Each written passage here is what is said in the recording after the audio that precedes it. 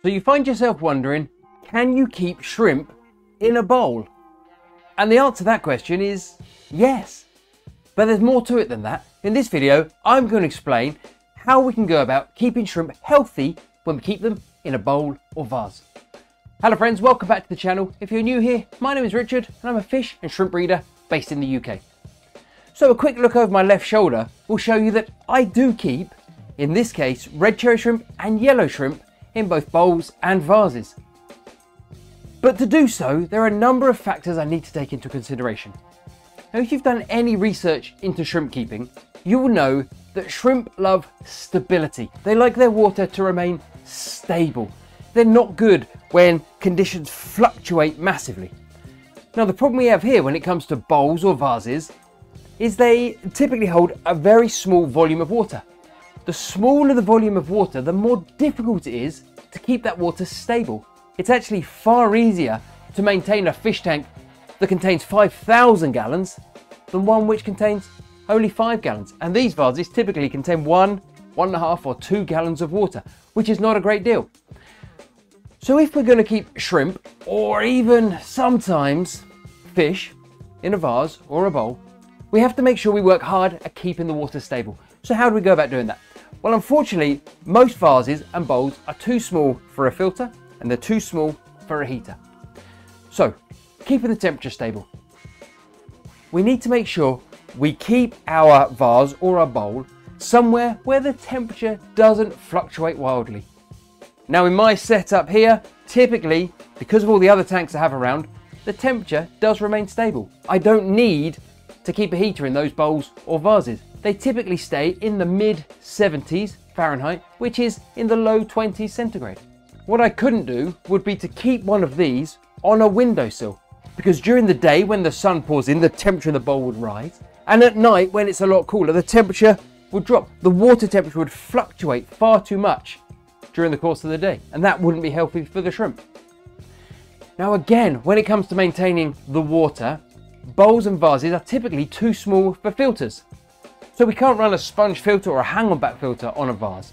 So you'll notice the one thing my vases all have in common is lots of live aquatic plants. And live aquatic plants are essentially nature's filter. They absorb ammonia, nitrites, nitrates. They absorb all of those things that are bad for the shrimp out of the water, keeping the water cleaner and healthier so the shrimp can live in it without suffering stress and suffering from diseases. But plants alone won't keep the water completely clean. I also have to carry out regular water changes. Once a week, I drain about 50% of the water from each of these vases and top it back up with fresh dechlorinated tap water that I've got from the tap at about the same temperature. I wouldn't want to pour ice cold tap water into there because again, the temperature of the water would fluctuate far too much. Now, another factor I have to take into account when keeping shrimp in bowls or vases is not overfeeding them. When we feed our shrimp or our fish, any food that doesn't get eaten tends to just rot away. And as it rots, it releases ammonia. And ammonia is highly toxic to shrimp. Under normal circumstances, the bacteria living in our filters would convert that ammonia to nitrite and then to the far less toxic nitrate. But we're not running a filter. And whilst that same bacteria does live on the glass of the bowl and on the substrate and on the leaves of the plants and the rocks and the wood, it doesn't colonize in the same numbers as it would in a filter. A filter is basically the perfect environment for beneficial bacteria to live in. And without a filter, we don't have the perfect location for those bacteria to live and grow and multiply and keep our aquarium water free of ammonia and nitrates and nitrate. So I have to feed little and often, and I really do feed them probably 5 or 6 times a day, 1 or 2 pellets, and they'll consume that in its full within 2 or 3 hours, and then I might put another 1 or 2, and again they'll consume those. And that's one way in which we can keep shrimp in a bowl or a vase. Now, another parameter we need to be aware of when we keep shrimp in a bowl or a vase is the amount of dissolved oxygen in the water.